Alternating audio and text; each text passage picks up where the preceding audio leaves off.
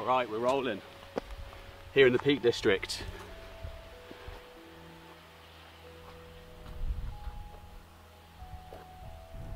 So we're here on Stanton Moor. This is a truly ancient landscape. Earlier on we were looking at some walls left by farmers not long ago. But as we look down here, we can actually see a landscape that has probably been here more or less in a similar sort of fashion for 4,000–5,000 years.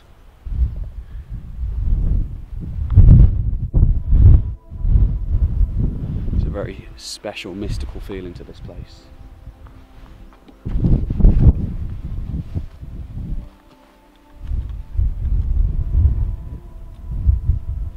So we're here on Stanton Moor in the Peak District.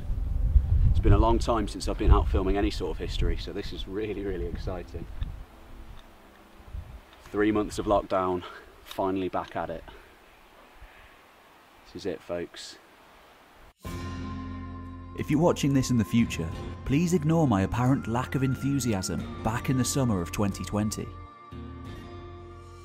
Bleary-eyed and confused, I'd just emerged from a quarter of a year spent away from the glorious delights of the great outdoors, far away from history and the beauty of archaeological landscapes. It was a time spent watching the Tiger King and getting smashed in the garden. Unfortunately, not filming at any historical sites.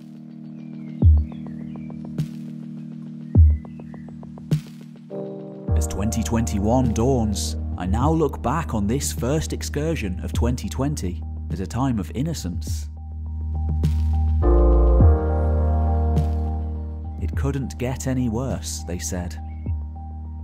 Well, anyway, let's go back in time a bit.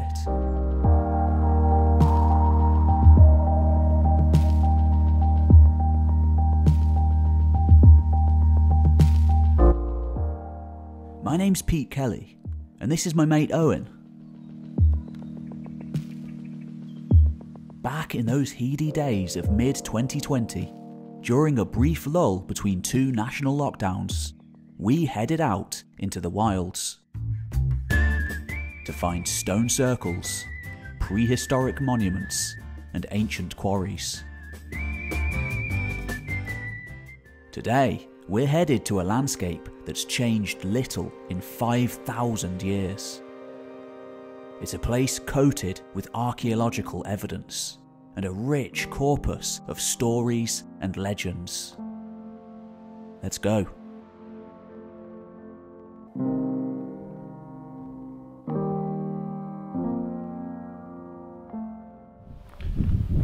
So I'm here on the peaks.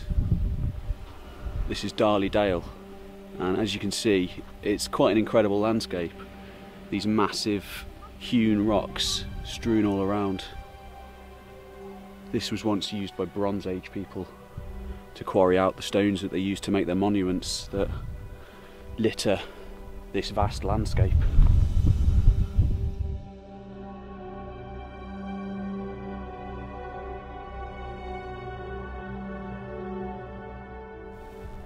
Not many trees around. They were all cleared in the Neolithic times. And after that, this was a Bronze Age landscape. So you had people crossing over the sea from mainland Europe. Early primitive seafaring people bringing metallurgy with them across the sea. And there's a good argument that it was those sorts of people who brought horses to Britain for the first time. People who had their roots out on the steppes of Inner Asia many hundreds of years before moving into Europe to conquer the early Neolithic farmers who had spread over from Anatolia. And now for something completely different. Or is it?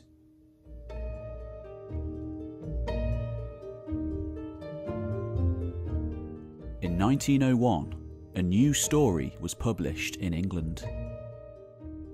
Today regarded as one of the most famous ever written. Sir Arthur Conan Doyle's The Hound of the Baskervilles was an instant hit. And like many of the great stories of England, The Lord of the Rings, Harry Potter even. I think the trolls left the dungeon. There's a good reason for this success.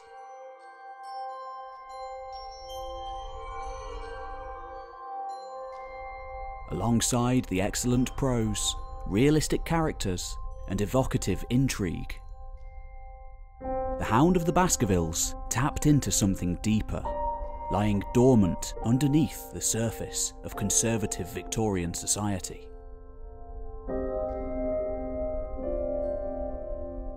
For beneath the whimsy of Sherlock and Watson, the heart of the story, the Hound itself, speaks of a much older time.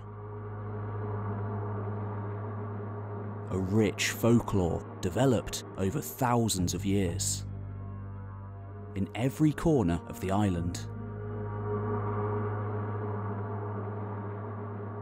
It spoke of a primal fear long held in Britain and elsewhere, a legend that's been with humankind for as long as anyone can remember.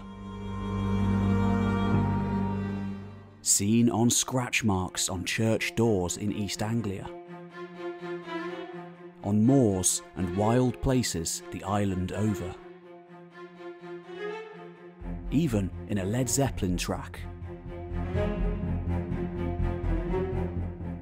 It's the tale of the Black Dog. The concept of a great bestial hound that once harried the dark roads of Britain in pre-modern times. All over the UK, there are legends and tales of ghostly animals, often appearing to solitary travellers on isolated roads. The apparitions are almost always dark, jet black, and often of gigantic size. They can take the form of pigs, donkeys, even a great black ram, which may have given Derbyshire its mascot. Still worn by the football club today. But mostly, they are hounds, huge, monstrous, demonic creatures that speak of the time when magic still lived in the world. And Stanton Moor is no exception.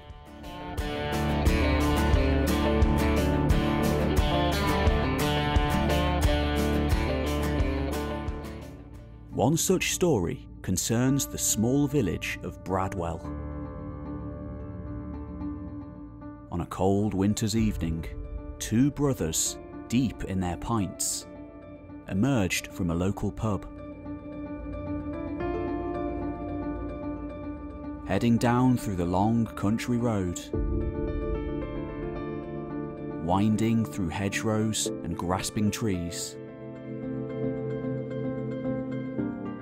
Suddenly, they're confronted by a huge black dog. Eyes glowing red, mouth frothing, padding up and down the path before them. "What are you?" But only one of the brothers can see the apparition. "What are you, pal?" The two men, both miners, head off with very different conclusions. "You've had one too many bloody pints, mate. Tapped you are." The next day, the one who'd seen the apparition, convinced he'd received a warning, stayed at home.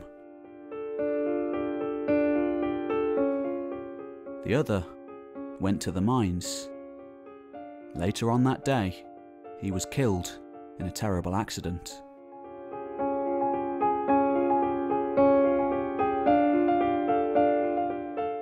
The concept of a portent of an impending disaster is a common theme for the legend of the Black Dog.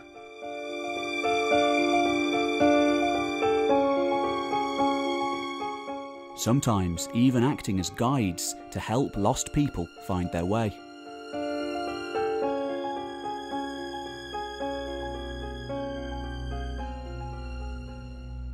Though the story also speaks of a real past,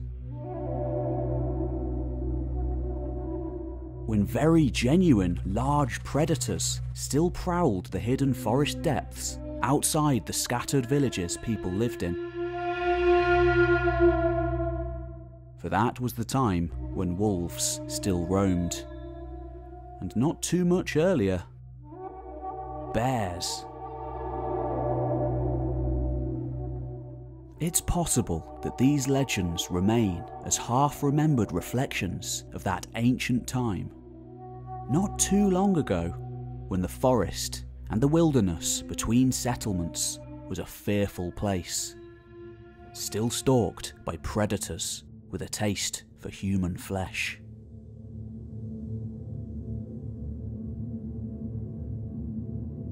Indeed, one story from Worm Hill near Buxton, not too far from the old domain of the Wolf Hunt family, famed for their skill at hunting wolves in the royal forests, is often said to be concerned with one of those last wolves to live in England. In legend, seen running and leaping with unnatural speed along the local roads. The last of its kind, it's said, bearing a grudge against all humanity. And of course, Stanton Moor has its own black dog legend, a great phantom beast said to stalk the desolate moor.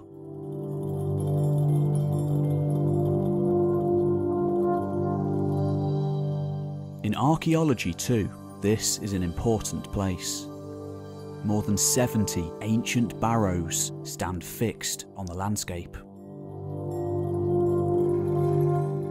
Mostly on the southern side of the moor, and often difficult to discern. In the world of Tolkien, it was places like this that inspired the Barrow Downs, on the borderlands between the Shire and Rivendell. Resting place of the ancient kings of old. Very aware of the old legends of England, Tolkien's unfortunate hobbits aren't careful enough with their wanderings. Failing to heed the warning signs, they approach one of the barrows from the wrong side, and thus they awaken the spirits of the dead.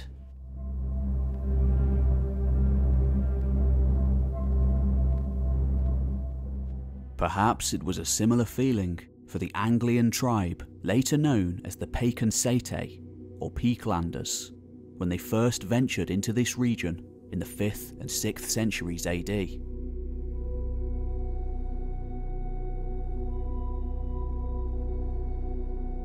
Finding ancient barrows there, built by who knows who, long before their own ancestors arrived on the island.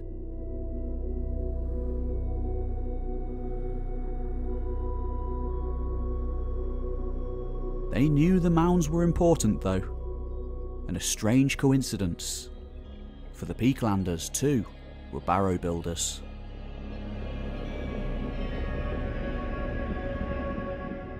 One of the most famous being situated at Benty Grange. Excavated during the 19th century, it was found to be the grave of a warrior, containing one of the very few Anglo-Saxon helmets ever found. Long before Sutton Hoo, this was the most important archaeological discovery from that age.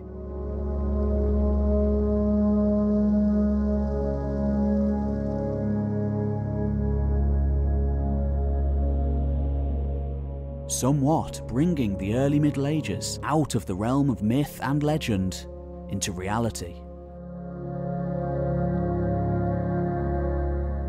It's probable that at least some of those stories told around Hearthfire during that early Anglo-Saxon age still live on with us today.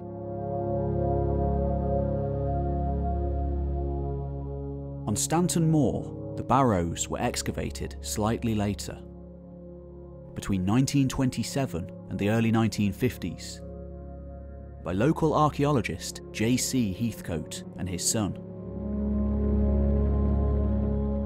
Their grave goods now exhibited in nearby Birchover Museum. They did indeed contain the rulers of old, for those barrows were the last resting places of Bronze Age Beaker folk. People who lived 2,500 years before the Peaklanders.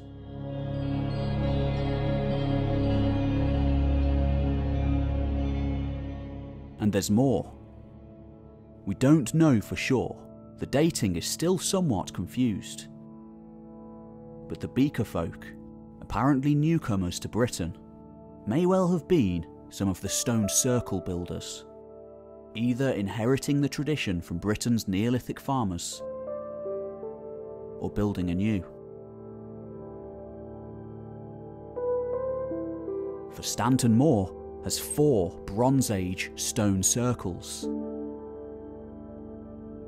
The most famous of all is one of the most visited in the whole country, the Nine Ladies.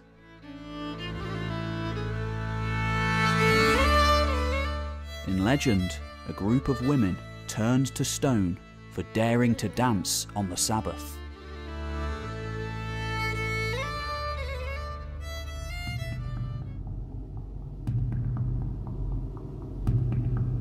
A 10th, the Kingstone, standing nearby, is said to be the fiddler who played the music.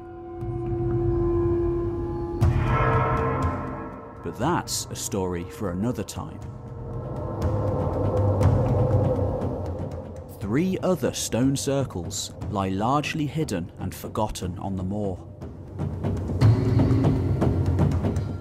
Overgrown and unvisited amongst the heather.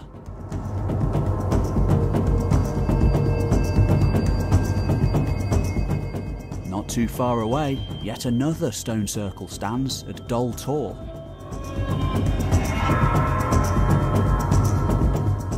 The purpose for all of these? Well, there are many theories, but in reality, no one knows for sure.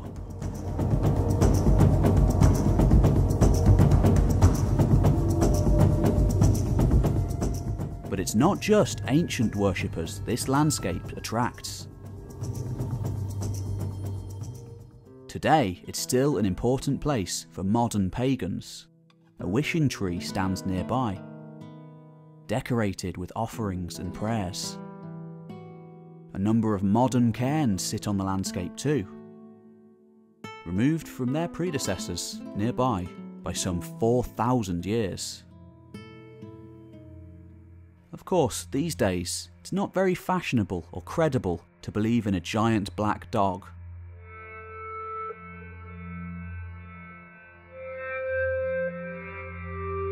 But there are other, more modern myths and legends here too, that are more acceptable. For those visiting at night, particularly at the trig point, the highest on the moor, may catch a glimpse of a UFO.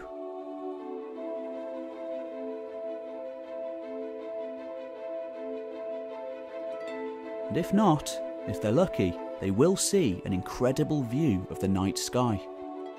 For these are some of the darkest skies in the Midlands, an excellent spot for stargazing, an activity that may well have been carried out here for thousands upon thousands of years.